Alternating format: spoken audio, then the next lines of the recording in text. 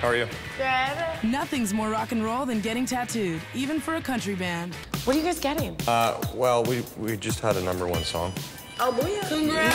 Hello! So we told ourselves if we ever got to this position, having a #1, that we'd all come in and get tattoos. So just kind of celebrate it. Everybody in the group wanted to have some kind of a design on their arm that represented their very first #1 song in country music. Some kind of a tattoo that was similar in ways, but also different enough so it represented the individual. We don't want any pansies. You can't pass out or nothing.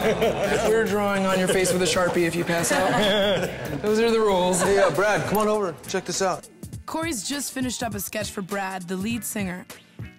Basically, this is what I came up with. They wanted to kind of get the initials to the band and maybe a 1 incorporated.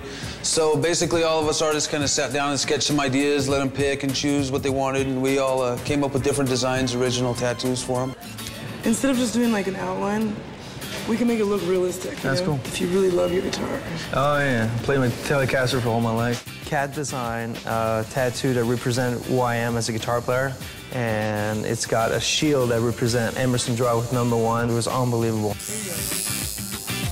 Well, let's see. So we've got kind of like a kanji-inspired logo for you, and Maybe add a little bit to build off on your existing tattoo. Okay, cool.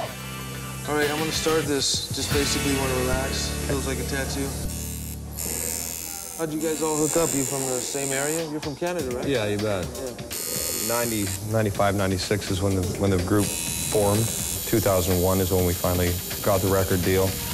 We were all 21 at the time, so it was kind of cool because it was all eyes wide open. Having a #1 right now in our career is very special because we've gone through the struggles of this industry, the ups and downs, getting a record deal, having hit songs, losing a record deal, trying to find another one, and just being a real band. And now, just in the last couple of years, being able to sign with a new label, work with some new producers. A lot of great people have jumped on board and really helped the success of Emerson Drive in the last 2 years. Now to be able to have some success on this last CD, and especially with the new single Moments going to #1, we couldn't be in a better spot. All right, man, we are done. Man, so what'd you decide? Where'd you want to put it? I would suggest doing it this way. Okay, let's do that. That's the way I wear them. Yeah. You know what I mean? That's perfect. Cool.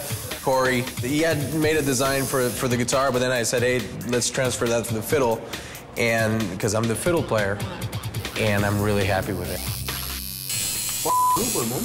On Trooper. No pain, no pain, no pain. To look at that even like in 20 years from now, it's just gonna remind me of the band and this moment right now, so it's a good thing to have. Check it out. Wow, that's great. All right, man, what do you think? I think it's great. Like it? Yeah, you bet. We were all very excited about getting our tattoos today because it meant so much about #1 song and just about being a band. And now to have everything completely done and walking away from here, I think that it's over the top, more than what we ever expected.